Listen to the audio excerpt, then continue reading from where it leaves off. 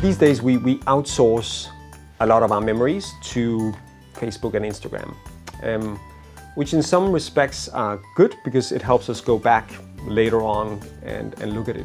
But we also see that if people know they can Google something, they're less likely to remember it.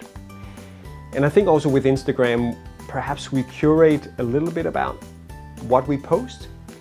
So for Instagram or social media, I think it could be good for our memory to create a separate channel that only we ourselves have access to, and take pictures and post pictures where we don't care about how this is going to be received by everybody else. And take pictures of what might be mundane today, of your commute to work or how your desk looked, because in 20, 30 or 50 years, those are going to be some of the most interesting pictures to look back at.